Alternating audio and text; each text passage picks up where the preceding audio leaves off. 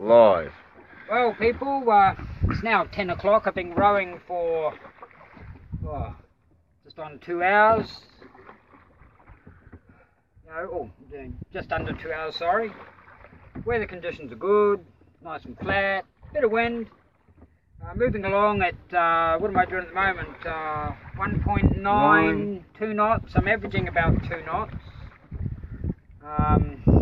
No real dramas, beautiful night out here. A few fish jumping about. And, yeah, haven't seen many other boats around. But yeah, I'm just having a good time.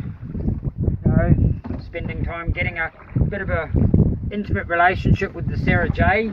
Don't worry, hun. I'm not going to do nothing with her that I wouldn't do with you. Nudge, nudge, wink, wink. But yeah, just watching the lights of Cairns. If the camera just pans around, I'll be able to see the lights of Cairns in the distance. Way back there. So wave, everybody.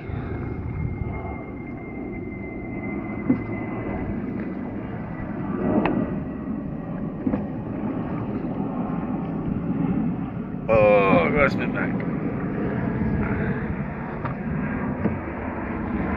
So yeah, just imagine, I sort of put myself what I'm going to be doing to raise money for frequency taxi research.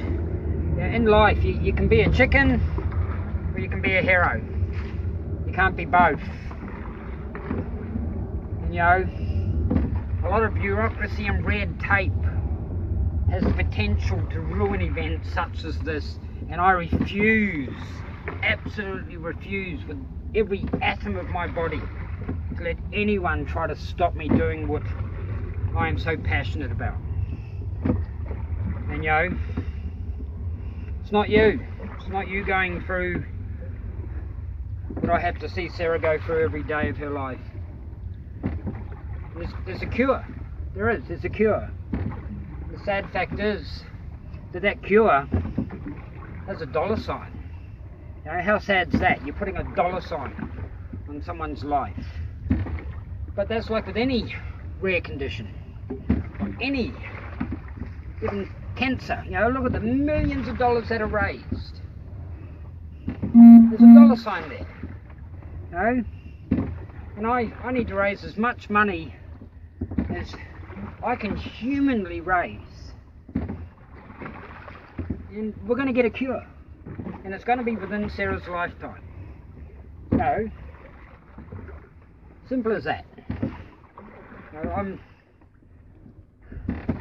I know what I'm doing. There's a little bit out there, but sometimes you got to get out there. You've got to get out of your comfort zone. I just want people to get behind me and support me. If everyone gives a little, it all adds up. I've got 1,800 people following me on this page. Each of those people just gave $50. You do the maths. It's a lot of money. What would you do if you were me? What would you do? Okay, what wouldn't you do?